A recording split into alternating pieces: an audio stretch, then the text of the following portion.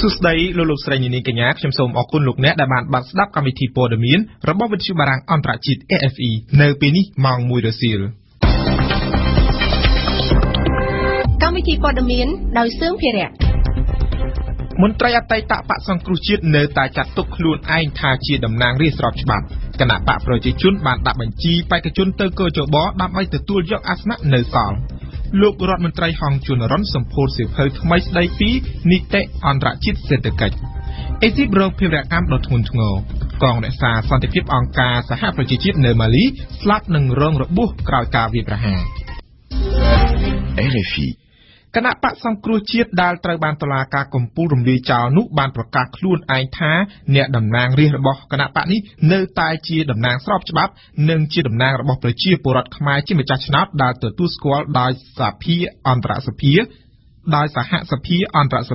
ដែលតំណាងឲ្យប្រទេសចំនួន173នេះបើតាមសេចក្តីថ្លែងការណ៍របស់គណៈបកសង្គ្រោះជាតិចេញថ្ងៃទី24វិច្ឆិកាម្សិលមិញប៉ុន្តែកោជបនិងគណៈបកកណ្ដាលអំណាចបានទាត់ចោលនៅការអះអាងនេះអឹកប៊ុនថនរីកានៅក្នុងសេចក្តីថ្លែងការណ៍ពីក្រៅប្រទេសអតីតគណៈបកប្រឆាំងដ៏ធំជាងគេនេះបានថ្កោលទោសចំពោះគណៈកម្មាធិការជាតិរៀបចំការបោះឆ្នោតដែលរឹបអូសអាសនៈរបស់គណៈបកសង្គ្រោះជាតិទៅចែកឲ្យគណៈបកដទៃទៀតតាមច្បាប់ដែលតំណាងរាស្ត្រគណៈបកប្រជាជនកម្ពុជាបានធ្វើឡើងគឺជាច្បាប់ដែលគណៈបកសង្គ្រោះជាតិចាត់ទុកថាធ្វើឡើងដោយរំលោភរដ្ឋធម្មនុញ្ញនិងគោលការណ៍ប្រជាធិបតេយ្យបើតាមអតីតគណៈបកប្រឆាំងមួយនេះការដែលកោជបរឹបអូសអាសនៈរបស់គណៈបកសង្គ្រោះជាតិទៅចែកឲ្យគណៈបកដទៃទៀតដែលពុំទទួលបានការគ្រប់គ្រងពីប្រជាប្រដ្ឋជាម្ចាស់ឆ្នោតនោះបង្ហាញថាកោជបបានសំគំនិតជាមួយគណៈបកប្រជាជនកម្ពុជានិងតុលាការកំពូលប្លន់ឆន្ទៈប្រជាប្រដ្ឋខ្មែរដែលតំណាងរាស្ត្រគណៈបកសង្គ្រោះជាតិទាំង55រូបមិនអាចទទួលយកបានឡើយឆ្លើយតបនឹងការលើកឡើងនេះអគ្គលេខាធិការរងកោជបលោកសំសូរីដាអះអាងថាអ្វីដែលកោជបធ្វើគឺធ្វើទៅតាមច្បាប់របស់កម្ពុជានិងរដ្ឋធម្មនុញ្ញយ៉ាងណាក៏ដោយនៅក្នុងសេចក្តីថ្លែងការណ៍ដដែលអតីតគណៈបកសង្គ្រោះជាតិបានអំពាវនាវឲ្យមេដឹកនាំគណៈបកប្រជាជនកម្ពុជានិងស្ថាប័នពាក់ព័ន្ធលុបចោលសេចក្តីសម្រេចនៃការយាយីគណៈបកសង្គ្រោះជាតិដោយទាមទារឲ្យដោះលែងលោកកឹមសុខានិងអ្នកទោសមនសិការទាំងអស់ហើយទម្លាក់ការចោទប្រកាន់លើអ្នកនយោបាយសកម្មជនដីធ្លីសកម្មជនបរិស្ថាននិងអ្នកសារព័ត៌មានដើម្បីកុំឲ្យកម្ពុជាទទួលទណ្ឌកម្មនិងស្ថិតនៅឯកោពីសហគមន៍អន្តរជាតិចំពោះការអំពាវនាវនេះអ្នកនាំពាក្យគណៈបកប្រជាជនកម្ពុជាលោកសុកអេសានបានចាត់ទុកថាវាគ្មានប្រសិទ្ធភាពនោះទេដោយថាប្រសិនបើរដ្ឋាភិបាលកម្ពុជាធ្វើតាមនោះមានន័យថាកម្ពុជាបាត់បង់ឯករាជ្យភាពនិងបាត់បង់ប្រជាធិបតេយ្យ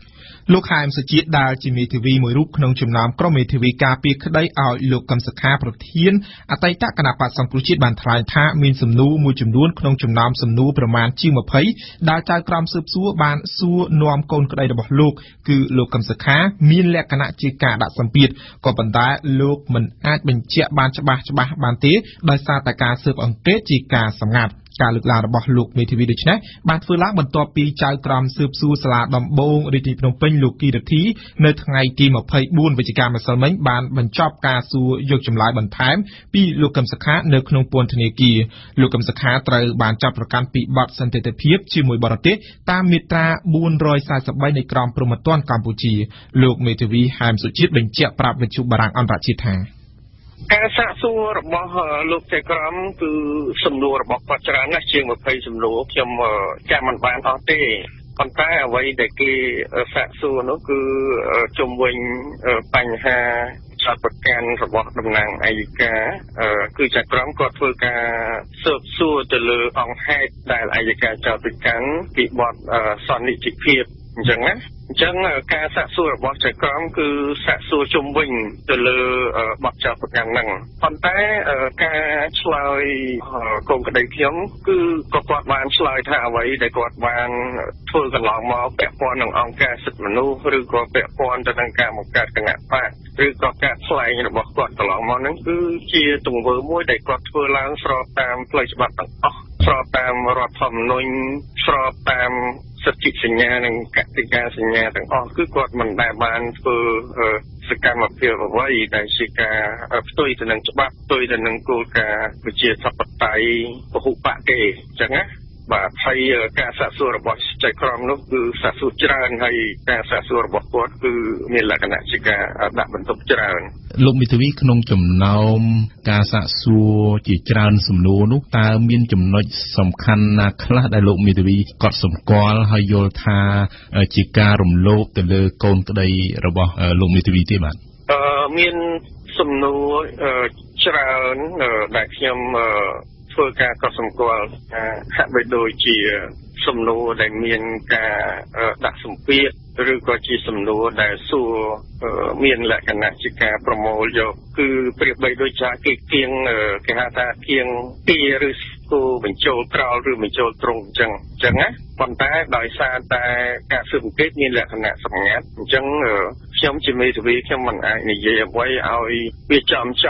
ចំពោះការស៊ើបអង្កេតទេគឺខ្ញុំអាចគ្រាន់តែបញ្ជាក់អំពីលក្ខណៈរួមតែប៉ុណ្ណឹងអញ្ចឹងមានដំណឹងថាចក្រមនឹងវិលទៅសាកសួរជាថ្មីហ្នឹងនៅពេលណាទេបាទមុននឹងបញ្ចប់ការសាកសួរហ្នឹងចក្រមក៏បានសាកសួរក្រុមមេធាវីថាតើ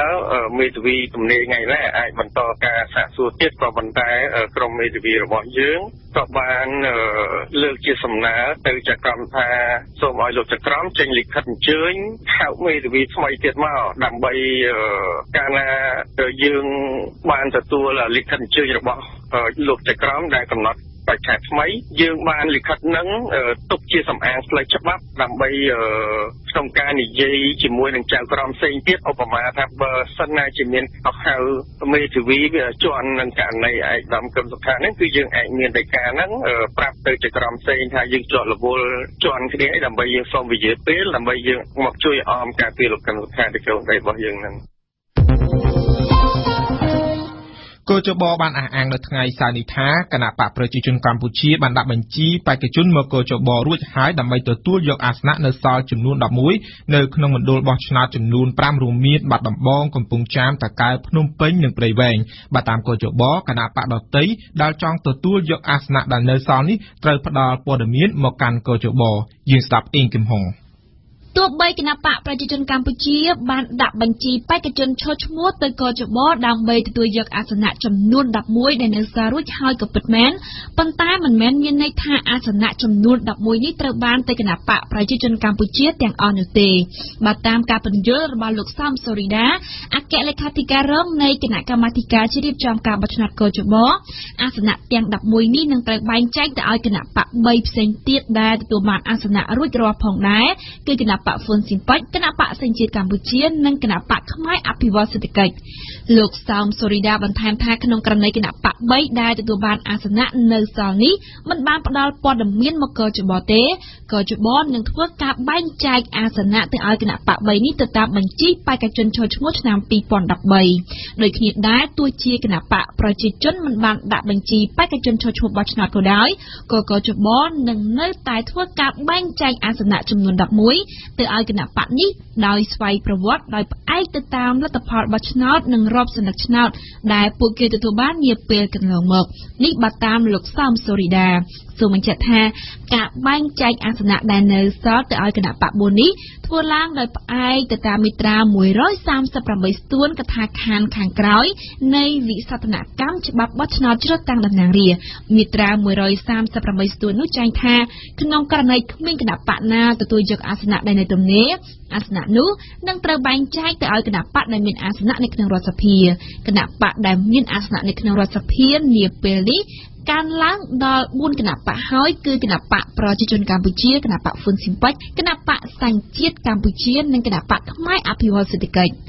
ជាការកត់សម្គាល់ដំណើរការបែងចែកអាសនៈចំនួន11ដែលនៅសល់នេះធ្វើឡើងបន្ទាប់ពីគណៈបកខ្មែរជុបក្រននិងគណៈបកសម្ព័ន្ធដើម្បីប្រជាធិបតេយ្យបដិសេធមិនទទួលយកអាសនៈដែលច្បាប់ចែងឲ្យនិងស្របពេលដែលសភាក្រុងប្រកាសសុពលភាពទទួលស្គាល់ជាផ្លូវការបេក្ខជនតំណាងរាស្ត្រចំនួន44រូបមកពីគណៈបកនយោបាយចំនួន3ដែលព្រមទទួលយកអាសនៈរួចរាល់ហើយប៉ុន្តែទោះជាយ៉ាងណាក៏ដោយលោកសោមសូរីដាអះអាងថាដំណើរការសភាមិនប៉ះពាល់ការ ការងាររបស់កោជប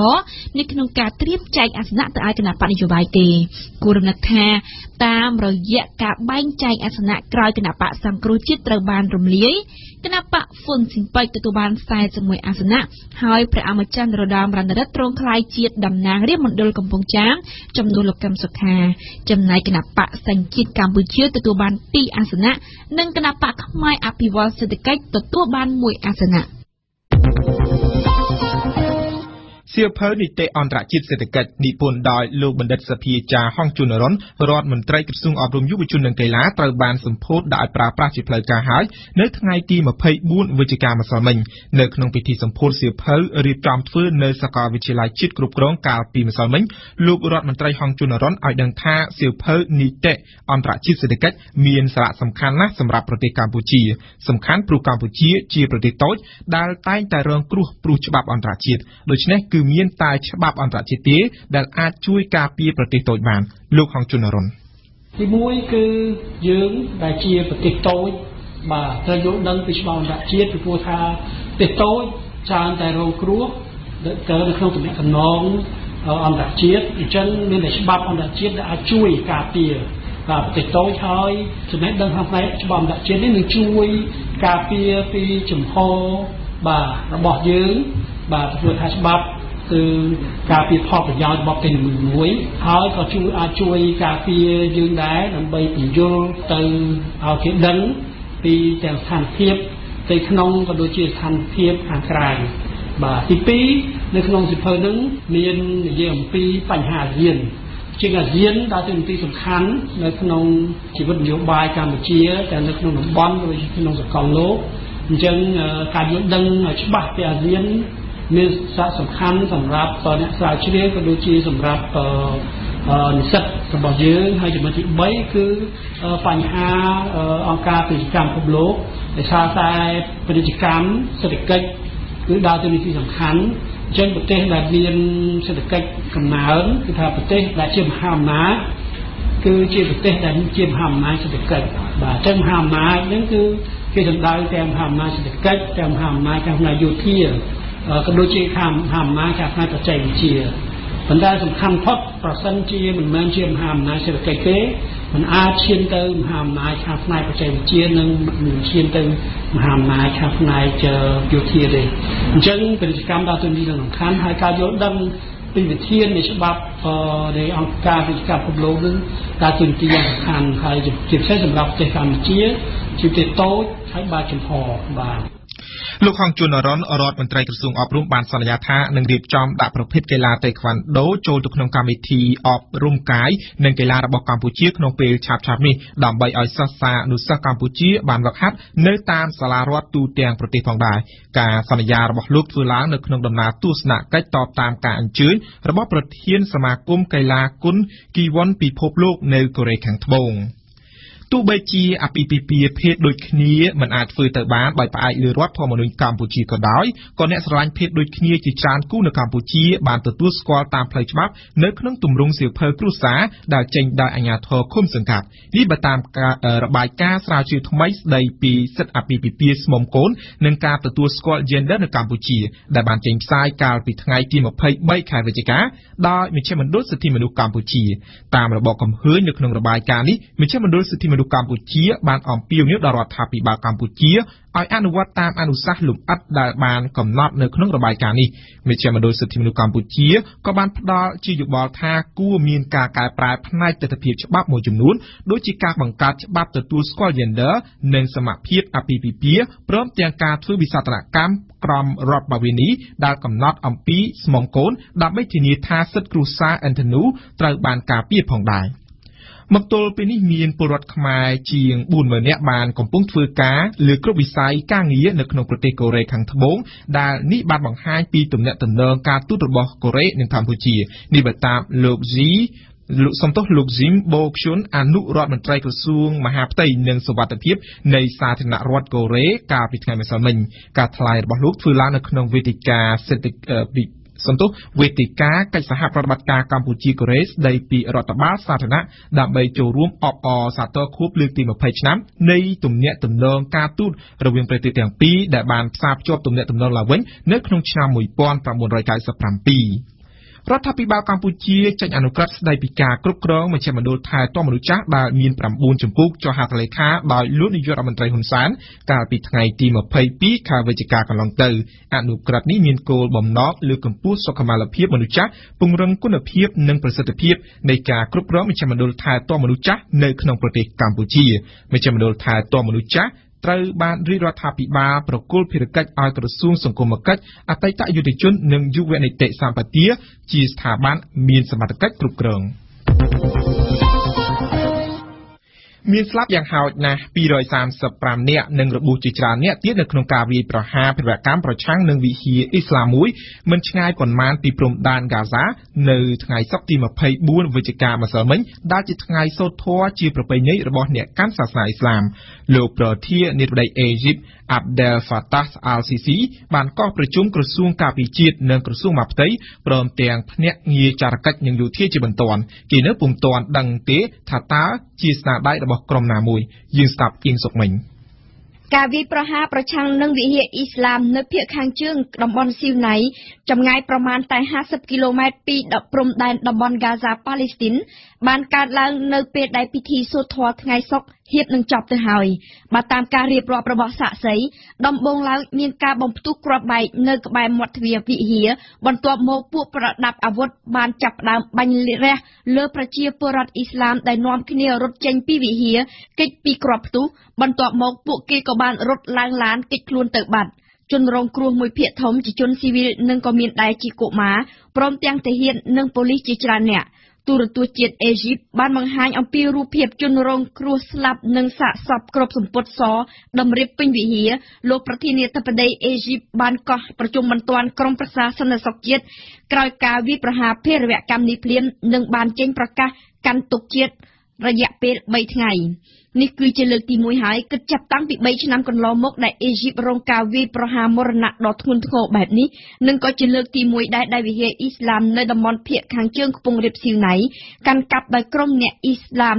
បើកទូលាយដែលពួកអង្គការរដ្ឋអ៊ីស្លាមចាត់ទុកថាមិនគោរពតាមទ្រឹស្ដីសាសនា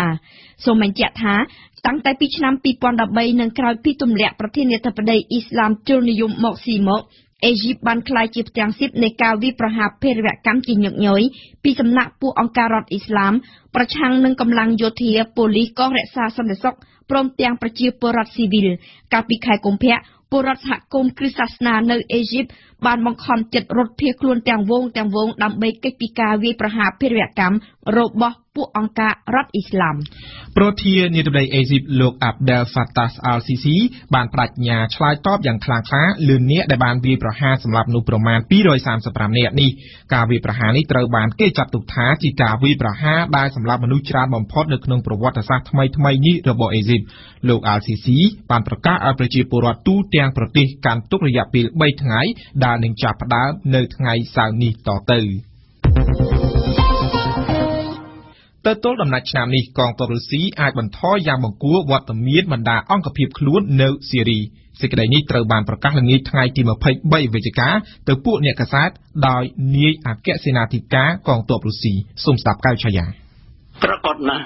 ដែលនឹងមានសេចក្តីសម្រេចសមស្របចេញដោយលោកប្រធានាធិបតីរុស្ស៊ីក្នុងឋានៈជាអគ្គមេបញ្ជាការកំពូលនៃកងទ័ពជាតិ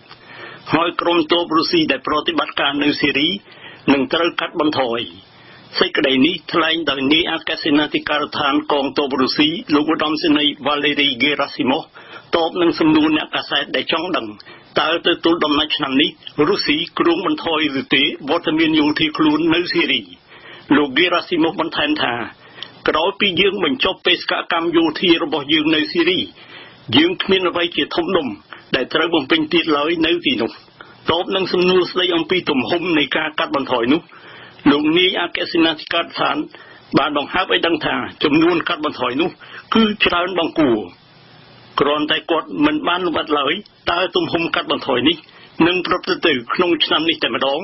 ឬក៏នៅពេលក្រោយៗទេតើទោះយ៉ាងណាក្តីក៏អង្គភាពទ័ពរុស្ស៊ីខ្លះ នឹងនៅប្រចាំការនៅស៊ីរីដដែលក្រោយពីម៉ូស្គូបង្អន់ការវាយប្រហារពីអាកាសនិងបង្ខើចចំនួនប្រតិបត្តិការនៅលើដីក៏ដោយលោកឧត្តមសេនីយ៍ហ្គេរ៉ាស៊ីម៉ូវពន្យល់បំភ្លឺថាយើងនឹងរក្សាទុកនៅទីនោះគឺមជ្ឈមណ្ឌលខាងផ្សះផ្សាភាគីបដិបត្តិសេរីមូលដ្ឋានយោធាពីរកន្លែងរបស់រុស្ស៊ីគឺមូលដ្ឋានទ័ពអាកាសនិងមូលដ្ឋានកងនាវាព្រមទាំងហេដ្ឋារចនាសម្ព័ន្ធដែលជាច្រើនដែលត្រូវការជាចាំបាច់សម្រាប់ក្តោបក្តាប់ស្ថានភាពជាការកត់សម្គាល់បញ្ហាដែលថាម៉ូស្គូទៅទល់ដំណាច់ឆ្នាំនេះអាចកាត់បន្ថយវត្តមានយោធាខ្លួននៅសេរីត្រូវបានលោកប្រធានាធិបតីពូទីនទម្លាយឲ្យដឹងក្នុងកិច្ចប្រជុំល្ងាចមិញនៅឯនិវេសនដ្ឋានគាត់ក្នុងក្រុងសូឈីចូលរួមដោយថ្នាក់ដឹកនាំយោធានិងថ្នាក់ដឹកនាំពហុឧស្សាហកម្មយោធានៃប្រទេសពេលនោះលោកពូទីនក៏បានលើកយកបង្ហាញតួលេខដែលថាសប្តាហ៍ថ្ងៃរុស្ស៊ីលក់អាវុធខ្លួនទៅកាន់59ប្រទេសក្នុងលោកហើយកងត្រាដែលត្រូវបំពេញគឺក្នុងទឹកប្រាក់ជាង$45,000 លានរដ្ឋាភិបាលជប៉ុននឹងចំណាយថវិកាប្រហែល$18,000 លានអាមេរិកដើម្បីផ្គត់ផ្គង់ដល់ការចំណាយលើការអប់រំនិងលើកកម្ពស់ថែទាំមនុស្សវ័យចំណាស់ដែលជាផ្នែកមួយនៃកញ្ចប់សេដ្ឋកិច្ចនេះបើតាមកាសែតអាសាហ៊ីជប៉ុនចេញផ្សាយនៅថ្ងៃសៅរ៍នេះកាសែតនេះបានបន្តថារដ្ឋាភិបាលក៏នឹងផ្ដល់ថវិកាចំនួន$800,000 លានយេនទៀតសម្រាប់កម្មវិធីថ្មីមួយដែលនឹងផ្ដល់ការថែទាំប្រចាំថ្ងៃដោយឥតគិតថ្លៃសម្រាប់កុមារអាយុ3ទៅ5ឆ្នាំនិងការថែទាំកុមារដោយឥតគិតថ្លៃសម្រាប់គ្រួសារដែលមានចំណូលទាបចាប់ពីខែមេសាឆ្នាំ2019ទៅក្រុមប្រឆាំងនៅក្នុងប្រទេសសេរីកាលពីថ្ងៃសុក្រម្សិលមិញបានជ្រើសរើសប្រធានក្រុមចរចាសម្រាប់គណៈប្រតិភូបង្រួបបង្រួមជាតិមួយដើម្បីចូលរួមកិច្ចចរចាសន្តិភាពរបស់អង្គការសហប្រជាជាតិនៅសប្តាហ៍ក្រោយជាមួយនឹងមេដឹកនាំរបស់សេរីនៅទីក្រុងហ្សឺណែវលោក Nas al-Hariri គឺជាប្រធានក្រុមចរចាដែលមានសមាជិកប្រមាណ36នាក់នឹងចូលរួមកិច្ចចរចាសន្តិភាពនៅថ្ងៃទី28ខែវិច្ឆិកាខាងមុខនេះក៏រក្សាសន្តិភាព4នាក់របស់អង្គការសហប្រជាជាតិនិងទាហានម៉ាលីម្នាក់បានស្លាប់នៅក្នុងការវាយប្រហារមួយដែលបានកើតឡើងនៅក្នុងប្រទេសម៉ាលីកាលពីថ្ងៃសុក្រម្សិលមិញនេះបើតាមបេសកកម្មរបស់អង្គការសហប្រជាជាតិនៅទីក្រុងនៅប្រទេសម៉ាលីក្រៅពីអ្នកស្លាប់ខាងលើមនុស្សប្រមាណ20នាក់ដែលរួមបញ្ចូលទាំងទាហានរបស់ប្រទេសម៉ាលីនិងក៏រក្សាសន្តិភាពរបស់អង្គការសហប្រជាជាតិផងបានរងរបួសការវាយប្រហារលើកទី1បានកើតឡើងនៅពេលព្រឹកក្នុងភាគខាងជើងនៃតំបន់ម៉ាណាកាហើយមានមនុស្សប្រមាណ4នាក់ស្លាប់ដែលក្នុងនោះមានកងរក្សាសន្តិភាពរបស់អង្គការសហប្រជាជាតិ3នាក់និងទាហានម៉ាលីម្នាក់យើងបញ្ចប់ព័ត៌មានអន្តរជាតិដោយនិយាយពីអង់គ្លេសប៉ូលីសនៅក្នុងទីក្រុងឡុងបានប្រញាប់ប្រញាល់រត់ទៅកាន់ផ្សារទំនើបស្ថិតនៅលើដងវិថី Oxford នៃទីក្រុងឡុងកាលពីថ្ងៃសុក្រម្សិលមិញបន្ទាប់ពីមានការរាយការណ៍ថាមានការបាញ់ប្រហារមួយបានកើតឡើងហេតុការណ៍ខាងលើនេះបានបង្កជាការភ័យខ្លាចអំពើប្រតិកម្មកើតឡើងនៅក្នុងប្រទេសអង់គ្លេសយ៉ាងណាក៏ដោយហេតុការណ៍ផ្អើលនៅក្នុងផ្សារទំនើបនេះបានបង្កឲ្យមនុស្ស16នាក់រងរបួសស្រាលក្រុមប៉ូលីសបានបិទតំបន់នេះទាំងស្រុងអស់រយៈពេលជា1ម៉ោងក្រោយមកទើបមានការចេញមកបញ្ជាក់ថាប៉ូលីសមិនបានរកឃើញជនសង្ស័យណាម្នាក់ឬក៏ភស្តុតាងណាមួយក្រៅពីមានការរាយការណ៍នេះទេ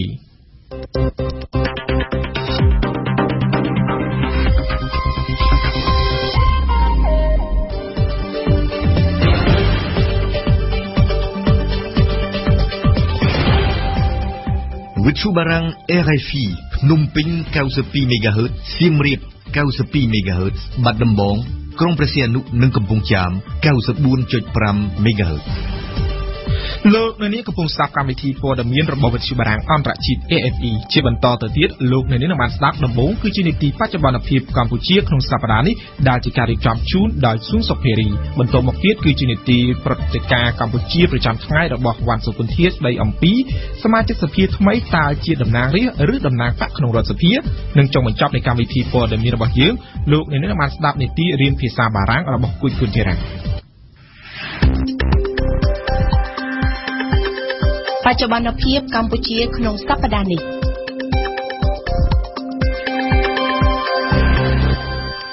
តើនៅទូទាំងប្រទេសកម្ពុជាក្នុងសប្តាហ៍នេះមានព្រឹត្តិការណ៍អ្វីខ្លះបានកើតឡើងសូមអញ្ជើញលោកនាងស្ដាប់ការអធិប្បាយរបស់ស៊ុនសុភារីដូចតទៅ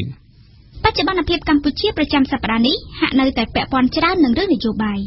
នៅទីបំផុតទៅសមាជិកគណៈកម្មាធិការជាតិរៀបចំការបោះឆ្នោតកោជបចំនួន3រូបដែលជាបេក្ខភាពស្នើដោយអតីតគណៈបកសង្គ្រោះជាតិបានប្រកាសដើរចេញពីស្ថាប័នជាតិមួយនេះបន្ទាប់ពីគណៈបកប្រឆាំងដ៏ធំជាងគេត្រូវបានរំលាយហើយជុំវិញរឿងនេះអគ្គលេខាធិការដ្ឋានរដ្ឋសភាបានឲ្យដឹងថាខ្លួនកំពុងតែរៀបចំនីតិវិធីដាក់បេក្ខភាពថ្មីជំនួសសមាជិកកោជបទាំង3រូបដែលចាក់ចេញនោះបើតាមអ្នកនាំពាក្យរដ្ឋសភាបេក្ខភាពសមាជិកកោជបថ្មីនោះគឺមិនមែនមកពីកូតាគណៈបកកណ្ដាលអំណាចនោះទេសូមស្ដាប់សេចក្តីរាយការណ៍របស់អង្គប៊ុនថនដែលវិទ្យុយើងបានចាក់ផ្សាយក្នុងសប្តាហ៍នេះអ្នកនាំពាក្យរដ្ឋសភាលោកលេងពេញឡុងបានប្រាប់វិទ្យុបារាំងអន្តរជាតិនៅថ្ងៃនេះថាតាមរដ្ឋធម្មនុញ្ញបេក្ខភាពសមាជិកកោជបថ្មីដែលនឹងចូលទៅអង្គុយជំនួសកន្លែងសមាជិកចាស់ដែលចាក់ចេញនោះគឺជាកូតាមកពីគណៈបកនៅក្រៅរដ្ឋាភិបាលគណៈបកនៅក្រៅរដ្ឋាភិបាលបច្ចុប្បន្នគឺអាចមានរហូតដល់6គណៈបកនេះបើតាមកោជបដែលបានប្រកាសឲ្យគណៈបកទាំង6នោះផ្ដល់ព័ត៌មានទៅកាន់កោជបវិញក្នុងការទទួលយកអាសនៈគណៈបកសង្គ្រោះជាតិដែលត្រូវបានរំលាយក៏ប៉ុន្តែគណៈបកសម្ព័ន្ធដើម្បីប្រជាធិបតេយ្យរបស់លោកខឹមវាសនាបានបដិសេធជាផ្លូវការហើយថាមិនទទួលយកអាសនៈដែលផ្ដល់ដោយកោជបនេះទេអ្នកនាំពាក្យកោជបលោកហងពុធាបានសម្ដែងការសោកស្ដាយចំពោះការចាក់ចេញរបស់សមាជិកកោជបទាំង3រូបដោយថាពួកគេបានធ្វើការងារជាមួយគ្នាល្អក្នុងការរៀបចំការបោះឆ្នោតឃុំសង្កាត់នាពេលកន្លងមកសូមបញ្ជាក់ថាសមាជិកកោជប3រូបដែលបានប្រកាសដើរចេញពីកោជបនាពេលនេះគឺមានលោកគួចប៊ុនរឿនជាអនុប្រធានកោជបលោករងឈុននិងលោកស្រីតែម៉ាន់រងគឺជាសមាជិកអ្នកទាំង3សុទ្ធសឹងជាកូតាមកពីគណៈបកសង្គ្រោះជាតិក៏ប៉ុន្តែលោកហេងធរិតជាកូតាមកពីគណៈបកសង្គ្រោះជាតិដែរនោះបានបញ្ជាក់ថាលោកនៅតែបន្តការងារនៅក្នុងកោជបតទៅទៀតដោយថាដើម្បីការពារផលប្រយោជន៍របស់គណៈបកនយោបាយទាំងអស់ដែលបានចូលរួមការបោះឆ្នោតរហូតដល់ចប់អាណត្តិសម្រាប់សមាជិកកោជបដែលបានចាក់ចេញបានគូបញ្ជាក់ថាមូលហេតុដែលពួកគេមិនអាចបន្តការងារបោះឆ្នោតបានតទៅទៀតដោយសារតែមានការបែងចែកអាសនៈរបស់គណៈបកសង្គ្រោះជាតិឲ្យទៅគណៈបកដទៃទៀតដែលពលរដ្ឋមិនគាំទ្រ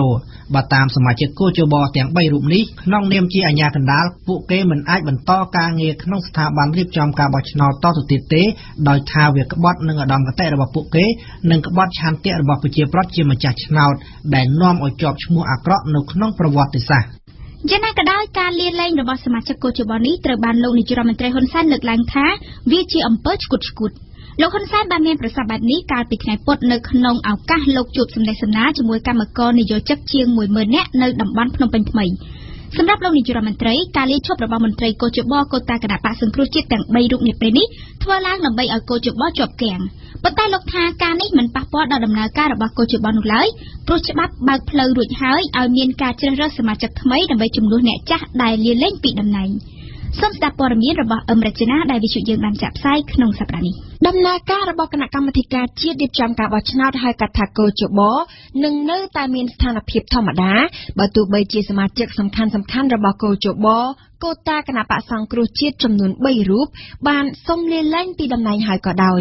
នេះគឺជាការលើកឡើងរបស់លោកហ៊ុនសែននាយករដ្ឋមន្ត្រីក្នុងនោះដើម្បីកុំឲ្យដំណើរការរបស់កោជបជាប់គាំងប្រមុខរដ្ឋបាលកម្ពុជាបានផ្ដល់ជាយោបល់ថាគណៈបកប្រជាជនកម្ពុជាមិនគួរចូលលោកលំបន្ថែមនៅក្នុងរឿងនេះទេបើតាមលោកនាយរដ្ឋមន្ត្រីសមាជិកថ្មីដែលត្រូវមកជំនួសកន្លែងអ្នកចាស់ដែលលាឈប់គួរតែប្រគល់ឲ្យគណៈបកហ៊ុនស៊ិនពេជ្រម្នាក់ជាអនុប្រធានពីគណៈបកសញ្ជាតិកម្ពុជាម្នាក់ជាសមាជិកនិងអង្គការសង្គមស៊ីវិលម្នាក់ជាសមាជិកសូមជម្រាបជូនថាការលើកឡើងរបស់លោកនាយរដ្ឋមន្ត្រីហ៊ុនសែនយ៉ាងដូចនេះធ្វើឡើងបន្ទាប់ពីសមាជិកកោជបស្នើដល់គណៈបកសង្គ្រោះជាតិចំនួន3រូបបានសុំលាលែងចេញពីតំណែងបន្ទាប់ពីគណៈបកសង្គ្រោះជាតិត្រូវបានតុលាការរំលាយអ្នកទាំង3រូបនោះរួមមានលោកគួយប៊ុនរឿនជាអនុប្រធានកោជបលោករងឈុននិងលោកស្រីតែម៉ានីរងជាសមាជិកនៅក្នុងលិខិតផ្ញើទៅកាន់ប្រធានរដ្ឋសភាចុះថ្ងៃទី20ខែវិច្ឆិកាអ្នកទាំង3រូបបានពន្យល់ថាខ្លួនលាលែងចេញពីតំណែងនៅកោជប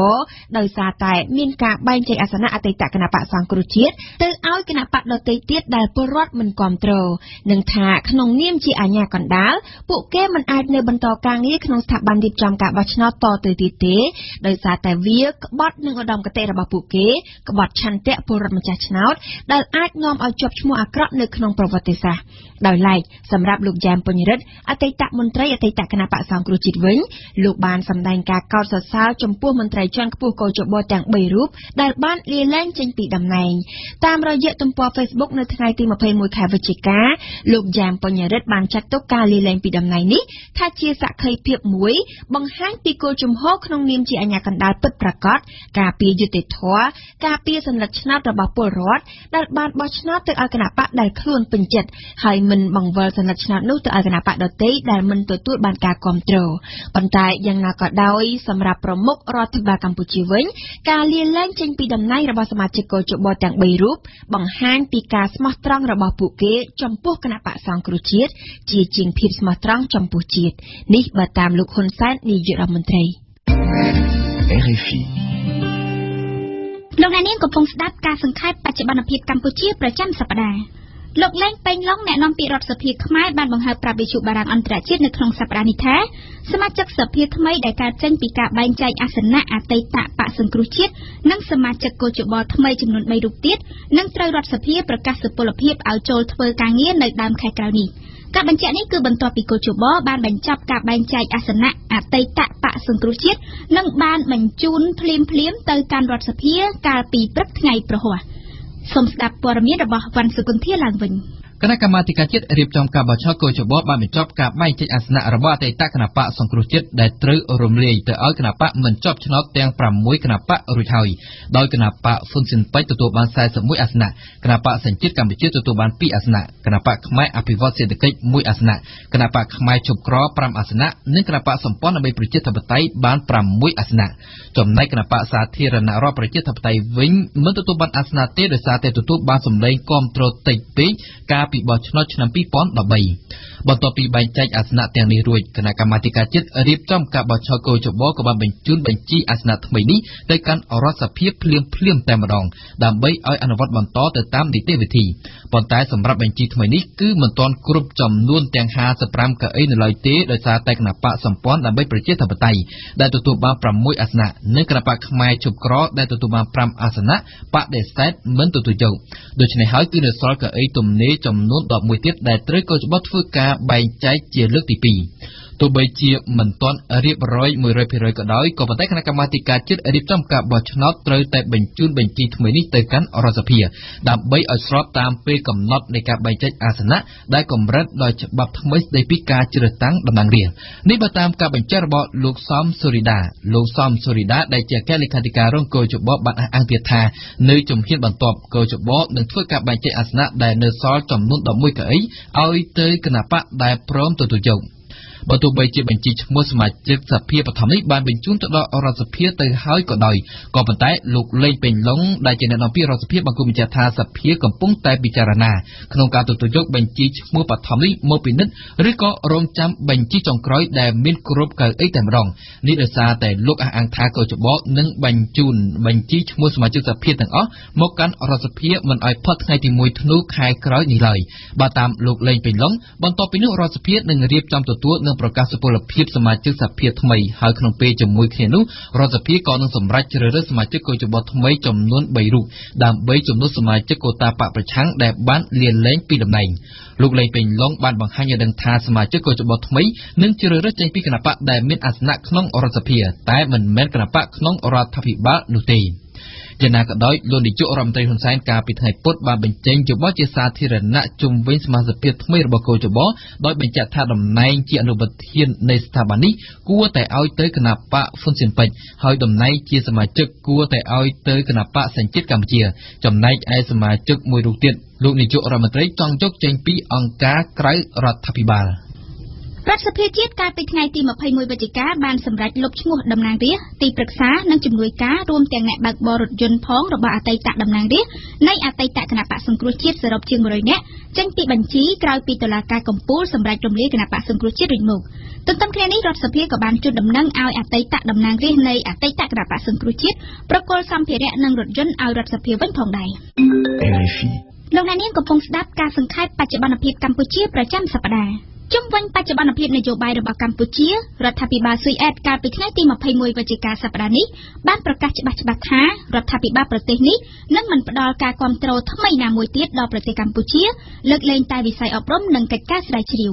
នេះគឺជាសេចក្តីប្រកាសជាលើកទី2របស់រដ្ឋាភិបាលស៊ុយអែតប្រឈមនឹងស្ថានភាពវិវត្តចុងក្រោយនៅកម្ពុជាបន្ទាប់ពីតុលាការកំពូលបានសម្រេចរំលាយគណៈបក្សសង្គ្រោះជាតិរួចមកសូមស្ដាប់សេចក្តីរាយការណ៍របស់វ៉ាសំណាប់ឡើងវិញដោយបានបង្ហាញការព្រួយបារម្ភយ៉ាងខ្លាំងបំផុតអំពីការវិវត្តនៃស្ថានភាពនយោបាយនៅកម្ពុជានារយៈពេលចុងក្រោយនេះរដ្ឋាភិបាលស៊ុយអែតតាមរយៈស្ថានទូតរបស់ខ្លួនប្រចាំនៅកម្ពុជាបានប្រកាសសាររើនៅកិច្ចសហប្រតិបត្តិការឡើងវិញជាមួយនឹងភាគីកម្ពុជាតាមរយៈសេចក្តីប្រកាសព័ត៌មានចុះថ្ងៃទី21វិច្ឆិការដ្ឋាភិបាលស៊ុយអែតបានអះអាងថានឹងមិនបន្តកិច្ចគាំទ្រថ្មីណាមួយទៀតឡើយដល់រដ្ឋាភិបាលកម្ពុជាប្រសិនបើស្ថានភាពនយោបាយនៅក្នុងប្រទេសនេះមិនវិលមករកស្ថានភាពល្អប្រសើរឡើងវិញតាមរយៈសេចក្តីប្រកាសព័ត៌មានរបស់ខ្លួនរដ្ឋាភិបាលស៊ុយអែតបានប្រកាសថានឹងសាររើមុនគេលើកិច្ចសហប្រតិបត្តិការលើវិស័យសិទ្ធិមនុស្សនិងលទ្ធិប្រជាធិបតេយ្យដែលរដ្ឋាភិបាលនេះបានផ្ដល់ការគាំទ្រជាយូរមកហើយសូមបញ្ជាក់ថាសេចក្តីប្រកាសនេះគឺជាការឆ្លើយតបទៅនឹងការសន្យារបស់លោកស្រី Anika Ben David អគ្គរដ្ឋទូតសិទ្ធិមនុស្សលទ្ធិប្រជាធិបតេយ្យនិងនីតិរដ្ឋរបស់ស៊ុយអែតដែលបានមកធ្វើទស្សនកិច្ចនៅកម្ពុជាកាលពីអំឡុងខែតុលាដែលលោកស្រីបានប្រមានថាស៊ុយអែតនឹងពិនិត្យមើលឡើងវិញនៅរាល់ទំនាក់ទំនងជាមួយប្រទេសកម្ពុជាប្រសិនបើគណៈបកប្រឆាំងត្រូវបានរំលាយដោយឡែកតាមរយៈសេចក្តីប្រកាសព័ត៌មាននៅថ្ងៃនេះស៊ុយអែតក៏បានរំលឹកឡើងវិញពីសេចក្តីថ្លែងការណ៍កាលពីសប្តាហ៍មុនរបស់លោកស្រី Mokat Wallström រដ្ឋមន្ត្រីការបរទេសស៊ុយអែតដែលបានចាត់ទុកថាការរំលាយគណៈបកប្រឆាំងការវាយប្រហារទៅលើអង្គការសង្គមស៊ីវិលនិងប្រព័ន្ធផ្សព្វផ្សាយនៅកម្ពុជានារយៈពេលចុងក្រោយនេះគឺជាការឆ្លើយតបដ៏គ្រោះថ្នាក់របស់រដ្ឋាភិបាលកម្ពុជាទៅលើលទ្ធិប្រជាធិបតេយ្យនិងសិទ្ធិមនុស្សនៅក្នុងប្រទេសនេះគូជំរាបជូនដែរថាអស់រយៈពេលជាយូរមកហើយដែលរដ្ឋាភិបាលស៊ុយអែតបានធ្វើកិច្ចសហប្រតិបត្តិការជាមួយរដ្ឋាភិបាលកម្ពុជាដើម្បីជំរុញការអភិវឌ្ឍជាពិសេសលើវិស័យសំខាន់ៗចំនួន3រួមមានទី1ការពង្រឹងលទ្ធិប្រជាធិបតេយ្យសិទ្ធិមនុស្សសមភាព Gender ទី2អភិបាលកិច្ចល្អការអប់រំនិងការងារនិងទី3គឺវិស័យបរិស្ថាននិងការប្រែប្រួលអាកាសធាតុកិច្ចសហប្រតិបត្តិការទាំងនេះត្រូវបានពិនិត្យឡើងវិញជាទៀងទាត់នៅរយៈពេល4ឆ្នាំម្ដងហើយកិច្ចសហប្រតិបត្តិការចុងក្រោយត្រូវបានធ្វើរួចហើយចាប់ពីឆ្នាំ2014ដល់ឆ្នាំ2018កិត្តិត្រឹមល្ងាចថ្ងៃទី21វិច្ឆិកានៅមិនទាន់មានប្រតិកម្មតបពីរដ្ឋាភិបាលកម្ពុជាទៅនឹងសេចក្តីសម្រេចរបស់ស៊ុយអែតវិញនៅឡើយទេនៅក្នុងពិធីសំណេះសំណាលជាមួយគណៈកម្មការនិងនយោជកជាង 10000 នាក់នៅខណ្ឌសែនសុខកាលពីព្រឹកថ្ងៃទី22វិច្ឆិកាលោកនាយករដ្ឋមន្ត្រីហ៊ុនសែនបានថ្លែងពីការជំរុញរបស់ក្រុមបកប្រឆាំងទៅបរទេសកុំឲ្យមានការទិញទំនិញពីកម្ពុជាទោះបីជាមិនមានការបញ្ជាក់ថាផលិតផលនោះជាអ្វីក៏ដោយក៏គេអាចដឹងបានថាអាចជាផលិតផលនៃវិស័យវិជ្ជាភ័ណ្ឌកាត់ដេរនិងដេរស្បែកជើងដែលទីផ្សារធំរបស់កម្ពុជាគឺសហភាពអឺរ៉ុបនិងសហរដ្ឋអាមេរិកទោះជាយ៉ាងណាលោកនាយរដ្ឋមន្ត្រីហ៊ុនសែនតាមរយៈវេទិកាជាមួយគណៈកម្មការនេះបានទម្លាក់កំហុសទៅលើបកប្រឆាំងប្រសិនបើមានការកាត់ផ្តាច់ការបញ្ជាទិញណាមួយនោះ RFI យើងសូមបញ្ចប់បច្ចុប្បន្នភាពកម្ពុជាប្រចាំសប្តាហ៍ដោយនិយាយពីរឿងនយោបាយដដែលលោកនាយរដ្ឋមន្ត្រីហ៊ុនសែនបានផ្ញើសារទៅកាន់សមាជិកសមាជិកាគណៈបកប្រជាជនកម្ពុជានៅទូទាំងប្រទេសឲ្យបង្កើនសកម្មភាពចុះទៅកាន់មូលដ្ឋានទ្វេដងដើម្បីទាក់ទាញការគាំទ្រពីប្រជាពលរដ្ឋខណៈដែលអវត្តមានគណៈបកប្រឆាំងពីកម្ពុជា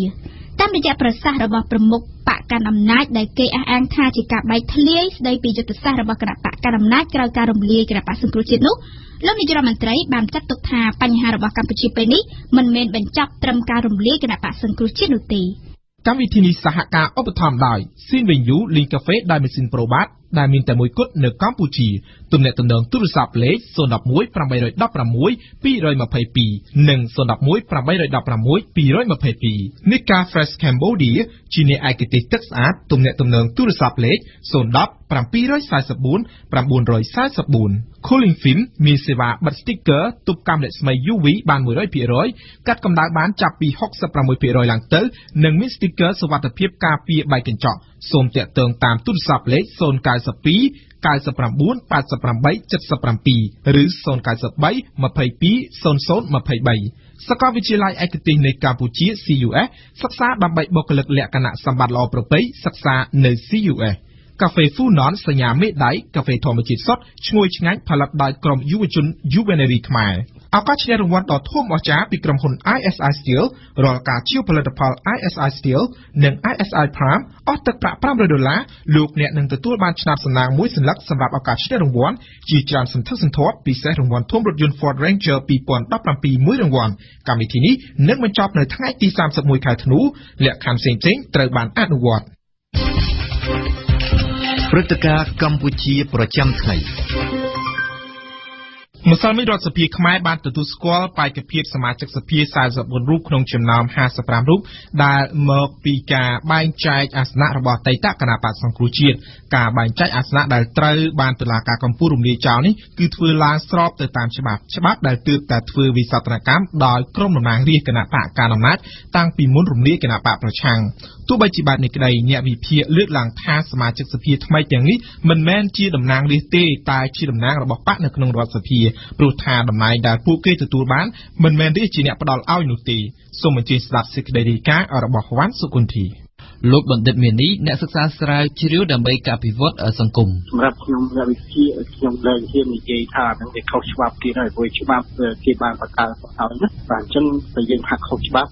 គេអាចថាយើងចោទទៅតាមគេណាតែអញ្ចឹងបើផ្លូវច្បាប់វិញអ្វីៗច្បាប់ហ្នឹងគេបានប្រកាសគេបង្កើតមកដើម្បីតម្រូវឲ្យធ្វើស្អីដែលបានទៅបានសម្រាប់ចិត្តថ្មីនេះណាប៉ុន្តែបើយើងមើលអំពីឆន្ទៈរាជវិញយើងកុំនិយាយរឿងផ្លូវច្បាប់យើងនិយាយពីឆន្ទៈរាជដែលរាជបានបោះឆ្នោតឲ្យបានន័យថាពាក្យថាតំណាងរាស្ត្រនេះគឺជាតំណាងដែលកើតឡើងដោយសាររាជបោះឆ្នោតឲ្យដោយតំណាងរាស្ត្រគណៈបកប្រជាជនអញ្ចឹងគឺគាត់មានតំណាងជារាស្ត្រស្របច្បាប់របស់ឆ្នោតឲ្យគាត់បាទអញ្ចឹងបើសម្រាប់ការរាស្ត្រតំណាងរាស្ត្រដែលបានទទួលនៅអាសនៈនេះសម្រាប់ខ្ញុំគឺខ្ញុំមិនអាចនិយាយបានជាតំណាងរាស្ត្របានទេបាទដោយសារតែពួកគាត់មិនបានត្រូវរាស្ត្រហ្នឹងគឺបានទេបាទរដ្ឋាភិបាលទេដែលជាអ្នកចាត់តាំងអ្នកចាត់ចែងឲ្យបាទត្រង់ចំណុចនេះលោកបណ្ឌិតមាននេះសង្កត់ធ្ងន់ដូចនេះថាអញ្ចឹងបើសិនជាយើងមើលទៅវាគាត់ជាតំណាងរបស់គណៈបកទេមិនមែនជាតំណាងរាស្ត្រទេនេះបើយើងយកពាក្យតំណាងរាស្ត្រយកមកវិភាគគឺយើងឃើញអញ្ចឹងណាបាទអញ្ចឹងវាច្បាស់ណាស់បើសិនយើងហៅថាតំណាងគណៈបកដែលបញ្ជូនទៅឲ្យធ្វើការក្នុងសភាជាបដោះអាសន្នអាវាត្រូវជាងពាក្យថាតំណាងរាស្ត្របាទប៉ុន្តែបើយកពាក្យថាតំណាងរាស្ត្រមកប្រើអាហ្នឹងបើយើងដើររកឋានៈណាខ្លះបោះឆ្នោតគ្រប់គ្រងឲ្យគាត់វាអត់បានបោះឲ្យទេបើទោះបីជាសមាជិកសភាថ្មីមិនបានកើតចេញពីឆន្ទៈរាស្ត្រតាមរយៈសញ្ញាឆ្នោតក៏ដោយក៏ប៉ុន្តែពួកគេគឺជាតំណាងរាស្ត្រស្របច្បាប់បើតាមលោកបណ្ឌិតកិនភាដែលជាអ្នកជំនាញផ្នែកវិទ្យាសាស្ត្រនយោបាយគឺពួកគេកើតចេញពីការគ្រប់គ្រងពីសំណាក់តំណាងរាស្ត្រជាង 50% នៅក្នុងរដ្ឋសភាថ្មីបើពលរដ្ឋដែលមិនបោះឆ្នោតឲ្យគាត់ក្នុងគ្រប់ចំនួនអាសនៈដែលគាត់បានទទួលប៉ុន្តែសម្លេងជាង 50% នៃរដ្ឋសភាហ្នឹងគឺគេបានបោះឆ្នោតឲ្យក្រុមភាគច្រើនដែលទៅតាក់តែងច្បាប់ដើម្បីធ្វើសម្រាប់ការដឹកនាំស្រុកទេសរួចទៅហើយដូច្នេះចង់ឬមិនចង់ខ្ញុំគិតថាវាជានាំគ្នាធ្វើទៅតាមច្បាប់ពីព្រោះយើងយកមតិភាគច្រើនដូច្នេះកាលណាមតិភាគច្រើនបត់ទៅបែបណាច្បាប់បែបណាគឺអាហ្នឹងវាទៅបែបហ្នឹងហើយយើងមើលក្នុងសង្គមអាមេរិកយើងមើលសួរថាដូណាល់ត្រាំបានសម្លេងច្រើនជាលោកស្រីហីឡារីគ្លីនតុនដែរអត់ប៉ុន្តែទីបំផុតទៅគាត់បានចាប់ជាភានដីបើនិយាយពីសម្លេងជាបរិបទលោកត្រាំបានតិចជាងលោកស្រីហីឡារីគ្លីនតុនទេបាទព្រោះអានេះជា system ជាប្រព័ន្ធបាទសម្រាប់បរិបទស្រុកខ្មែរលោកបណ្ឌិតមាននេះនៅតែអះអាងថាការទទួលយកនៅអាសនៈសភារបស់សមាជិកថ្មីមកពីគណៈបកមិនជាប់ឆ្នោតបើទោះបីជាស្របច្បាប់មែនតែមិនស្របតាមអត្ថន័យនៃពាក្យថាតំណាងរាស្ត្រនិងអាសនៈនៅក្នុងរដ្ឋសភាឡើយអាសនៈរបស់រដ្ឋសភានេះគឺគេឲ្យទៅតាមមានរូបមន្តរបស់គេដែលគេត្រូវធ្វើឡើងក៏ប្រមាណថាតើក្នុងចំណោមចំនួនរាស្ត្រប្រមាណ10,000នាក់គ្រប់គ្រងគណៈបកហ្នឹងដែលអាចទទួលឲ្យមានតំណាងមួយដែលជាតំណាងរាស្ត្របាទអញ្ចឹងបើសិនជាចំនួនគ្រប់គ្រងមិនបានគ្រប់ទៅតាមរូបមន្តទេគឺគណៈបកហ្នឹងមិនអាចមានតំណាងរបស់ខ្លួនឈរនៅក្នុងសភាទេបាទអញ្ចឹងបើយើងមើលការបែងចែកនេះគឺមិនសភាទាំងអស់ដែលបានទទួលយកកៅអីអាសនៈពីអតីតគណៈបកសង្គ្រោះជាតិនេះគឺមិនបានឆ្លើយតបទៅអ្វីដែលទៅត្រូវបានចែងនៅក្នុងពាក្យថាតំណាងរាស្ត្រឬអាសនៈរបស់សភានេះបាទលោកបណ្ឌិតកិនភា កាលណាយើងនិយាយពីសង្គមជាបតៃយើងត្រូវផ្សារភ្ជាប់ជាមួយនឹងនីតិរដ្ឋជាមួយនឹងច្បាប់ហើយកាលណាបើអ្វីវាធ្វើឡើងតាមលំអានច្បាប់ដូច្នេះវាអត់ខុសច្បាប់ទេព្រោះដោយសារអីព្រោះច្បាប់ស្ដីពីគណៈបកនយោបាយនោះគឺបានចង្អុលបង្ហាញបែបហ្នឹងថានៅពេលដែលមានអាសនៈនៅទំនេរដូច្នេះគឺគណៈកម្មការជាតិរៀបចំការបោះឆ្នោតមានកាតព្វកិច្ចបែងចែកអាសនៈទំនេរទៅដល់គណៈបកដែលចូលរួមប្រកួតប្រជែងក្នុងការបោះឆ្នោតហ្នឹងដូច្នេះអ្វីគេធ្វើទៅតាមលំអានដែលច្បាប់បានកំណត់ដូចជាមិនជាបញ្ហាទេបាទក្រោយគណៈបកសង្គ្រោះជាតិត្រូវបានរំលាយគណៈកម្មាធិការជាតិរៀបចំការបោះឆ្នោតហៅកាត់ថាកោជបបានយកអាសនៈរបស់គណៈបកនេះទៅបែងចែកឲ្យទៅគណៈបកចំនួន6ផ្សេងទៀតដែលបានចូលរួមក្នុងការបោះឆ្នោតកាលពីឆ្នាំ2013ការបែងចែកនេះគឺធ្វើឡើងតាមច្បាប់ស្តីពីការជ្រើសតាំងតំណាងរាស្ត្រដែលធ្វើវិសោធនកម្មដោយក្រុមអ្នកតំណាងរាស្ត្រគណៈបកប្រជាជនកម្ពុជានៅមុនការរំលាយគណៈបកសង្គ្រោះជាតិបន្តិច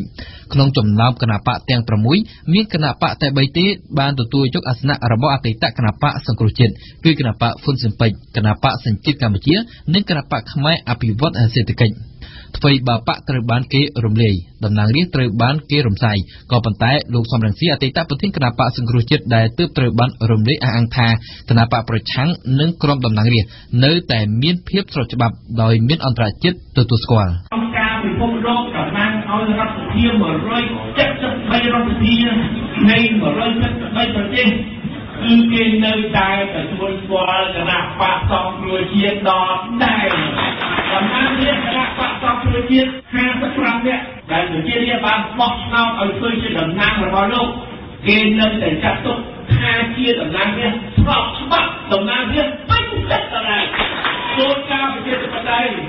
តំណាងរាស្ត្របានទទួលតំណែងជាតំណាងរាស្ត្រដោយសារប្រជារាស្ត្របោះឆ្នោតឲ្យហើយមានតំណាងក្រៅពីប្រជារាស្ត្រដែលអាចដកតំណែងពីតំណាងរាស្ត្របានអ្វីដែលគេប្រកាសពីចង់ធ្វើនៅទីក្រុងភ្នំពេញថាដកតំណែងពីអ្នកតំណាងរាស្ត្របន្ទាប់ពីរំលាយគណៈបកសង្គ្រោះជាតិយកតំណែងតំណាងរាស្ត្រគណៈបកសង្គ្រោះជាតិយកទៅចែកឲ្យអ្នកផ្សេងមាននរណាទទួលស្គាល់ទេមានតែជនផ្ដាច់ការល្ងើតែធ្វើអ្វីធ្វើឲ្យគេអស់ទៅលោកសុកអេសានអ្នកនាំពាក្យគណៈបកកាន់អំណាចខ្ញុំនិយាយថាសំរងស៊ីជាគាត់ដឹកទៅហើយគាត់ហាក់ដូចជាវិញវងវាន់ស្មារតីទៅហើយក៏តែវងវិញវងវាន់ស្មារតីនេះគឺថាវាហាក់ដូចជាមនុស្សឈួតប៉ុន្តែឈួតសំរងស៊ីពេលនេះក្រោយពេលដែលគណៈបកសង្គ្រោះជាតិត្រូវរំលាយដោយតុលាការកំពូលហើយនឹងក្រុមមេដឹកនាំគណៈបកសង្គ្រោះជាតិត្រូវព្យួរទៅការងារនយោបាយរយៈពេល5ឆ្នាំដោយតុលាការកំពូលដែលនោះខ្ញុំយល់ថាគាត់ហាក់ដូចជាមនុស្សវង្វេងវ័នយើងអាចចាត់ទៅជាមនុស្សឈួតប៉ុន្តែឈួតសំរងស៊ីគឺឈួតចេះតែដាក់បញ្ហាអីទៅយកចំណេញតែខ្លួនឯងក៏ប៉ុន្តែខ្ញុំយល់ថាទៅរកការចង់បានចំណេញពីបញ្ហានយោបាយនៅកម្ពុជានេះវាមិនបានទទួលផលជាវិជ្ជមានដោយจากការចង់បានរបស់សំរងស៊ីទេតែពីព្រោះយើងធ្វើនេះយើងបានអនុវត្តត្រឹមត្រូវទៅតាមគោលការណ៍ច្បាប់ដែលកើតឡើងពីអង្គើប្រព្រឹត្តល្មើសច្បាប់របស់គណៈបកសង្គ្រោះជាតិក៏ដូចជាមេបកក៏ដូចជាក្រុមមេដឹកនាំគណៈបកទាំងមូលលោកសុកអេសានបន្ថែមទៀតថាចំពោះការសម័យយល់យ៉ាងណានេះជារឿងការគិតរបស់គាត់ក៏ប៉ុន្តែបើគាត់ថាតំណាងរាស្ត្រនឹងនៅតែមានសុពលភាពឲ្យតំណាងរាស្ត្រទៅចូលប្រជុំនៅបរទេសនោះទៅឥឡូវនេះថ្ងៃច័ន្ទនេះសភាប្រជុំពេញអង្គរដ្ឋាភិបាលដើម្បីប្រកាសសុពលភាពគណៈបក3ដែលបានយល់ព្រមទទួលអាសនៈដែលបានបែងចែកដោយកោជបចំនួន44ហើយបាទអញ្ចឹងថ្ងៃច័ន្ទនេះសភានឹងប្រកាសសុពលភាពអញ្ចឹងទេរឿងដែលសំរងស៊ីនិយាយថាការកាត់សេចក្តីរបស់តុលាការកំពូលនេះវាគ្រាន់តែជាលើកដាស់ខ្ញុំយល់ថាវាលើកដាស់ហើយពីព្រោះកដាស់ហ្នឹងជាកដាស់ឯកសារគតិយុត្តដើម្បីអនុវត្តឥឡូវនេះការអនុវត្តចាប់ថ្ងៃច័ន្ទហ្នឹងទៅហើយវាគឺជាក់ស្ដែងហើយអញ្ចឹងវាអត់មានអីនិយាយរបស់គាត់នោះវាមានប្រសិទ្ធភាពឬមួយក៏មានផលប្រយោជន៍ដល់គាត់ទេបាទគណៈបកហ៊ុនស៊ិនប៉ិចគណៈបកដែលផ្ដើមការប្តឹងសូមឲ្យរំលាយគណៈបកសង្គ្រោះជាតិគឺនៅក្នុងដំណាក់កាលបែងចែកអាសនៈដំបូងនេះទទួលបានដល់ទៅ41អាសនៈហើយក៏នឹងទៅកាន់តំណែងជាអនុប្រធានរដ្ឋសភានិងតំណែងជាអនុប្រធានគណៈកម្មាធិការជាតិរៀបចំការបោះឆ្នោតថែមទៀត សម្រាប់លោកបណ្ឌិតមាននេះដែលចាត់ទុកថាអ្វីៗជាល្បែងនយោបាយនោះលោកយល់ថាអ្វីៗដែលបានកើតឡើងនាពេលនេះគឺដើម្បីតែជាការបង្ក្រប់ទឹកសម្រាប់ការបោះឆ្នោតនាពេលខាងមុខតែប៉ុណ្ណោះយើងពិបាកយល់នៅក្នុងល្បែងនយោបាយដែលលេងនៅក្នុងពេលថ្មីៗនេះណាហើយវិធីការពិបាកខុសសម្រាប់ក្រុមអ្នកភាគពួកខ្ញុំនេះទៅនិយាយពីក្រោយរឿងនេះដែលវាមិនសមស្របវានឹងអាចត្រូវទទួលរងការចោទប្រកាន់ផ្សេងៗពីតុលាការទៅពីរដ្ឋាភិបាលណាអញ្ចឹងនៅក្នុងការយកនេះខ្ញុំមើលទៅព្រោះយើងមើលពាក្យបណ្ដឹងដំបូងគឺចេញពីគណៈបកសន្តិសិទ្ធិហើយនិងគណៈបកយុវជនបាទអញ្ចឹងខ្ញុំមិនដឹងថានឹងជាបំណងមហិច្ឆតារបស់គណៈបកទាំងពីរនឹងចង់បាននៅអាសនៈនឹងឬក៏ចង់បានឬក៏ទទួលបាននៅលទ្ធសការៈណាមួយពីលោកណានោះអាហ្នឹងខ្ញុំមិនហ៊ានថាទេហើយខ្ញុំក៏មិនមានផុសតាងអីដើម្បីพูดខាងណាបាទប៉ុន្តែបើសិនជាយើងមើលអ្វីដែលកំពុងរៀបចំនេះគឺជាការរៀបចំដើម្បីធ្វើឲ្យរបស់សម្លទេធ្វើឲ្យគ្រប់គ្រឿងសម្រាប់ឈានទៅដល់ការបោះឆ្នោត2018នោះប៉ុណ្ណឹងយើងដឹងថាបើកាលណាវានៅសល់តែគណៈបកតែមួយហើយដឹកនាំរដ្ឋាភិបាលវានឹងអាចមានបញ្ហាទៅដល់ការបោះឆ្នោតហើយខាងមុខបានបើចឹងទេមានតែជ្រុំជ្រែងធ្វើម៉េចឲ្យបានគណៈបកផ្សេងទៀតមកចូលរួមទៅហើយបើយើងមើលទៅវាហាក់ដូចជាឃើញសមោលគឺសមោលប្រជាធិបតេយ្យប៉ុន្តែរូបភាពពិតប្រាកដហ្នឹងយើងមើលអត់ឃើញទេប្រជាធិបតេយ្យណាបាទ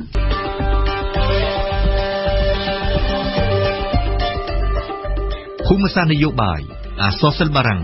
រៀនភាសាបារាំងប្រវត្តិសាស្ត្រពិភពលោកប្រវត្តិសាស្ត្រនិងអក្សរសិល្ប៍ខ្មែរមាននៅតែវិទ្យុបារាំង RFI